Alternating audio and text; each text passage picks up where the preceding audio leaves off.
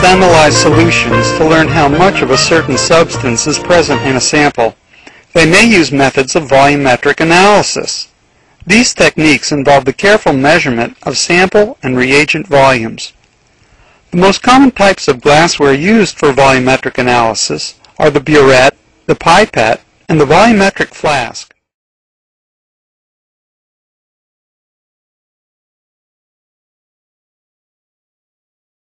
Okay, firstly what we're going to do is we're going to get our pipette and our bowl pipette filler.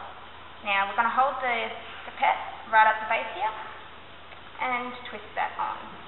If we hold it any further down here, the pipette will actually smash, so let's not even bother trying that one. Okay, so first what we're going to do is we're going to get this A here on the top of the nozzle. We're going to squeeze that and expel all the air from the bowl. Okay, now we're going to place it in our mixture of sodium hydroxide and press the F, which will suck all the stuff up. Try and do it in one fluid motion like this, so you don't get air bubbles. It really does hurt your fingers after a while though, I'm warning you now. So if you do that, and then make sure that your meniscus is sitting right on the graduation line like that. Cool, so now what we're going to do is we're going to expel the sodium hydroxide into this volumetric flask, like so. So just press the E so it expels it. It takes a while once again. Mind you. So now I'm just filling the pipette once again up as far as it will go with some deionized water, just to make sure that the sodium hydroxide doesn't contaminate our next solution. So now I've also got my aliquot of hydrochloric acid, so now I'm going to put it in this little flask, like so.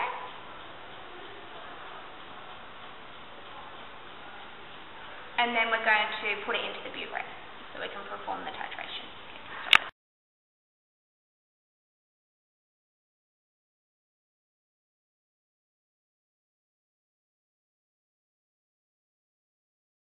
Cool, so now we're actually going to do the titration part of the experiment.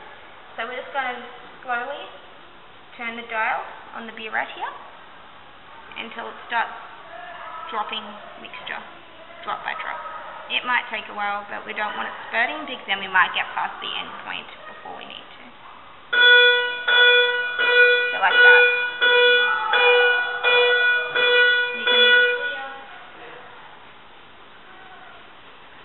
That's a good speed. Now we're just going to swirl this as we mix it.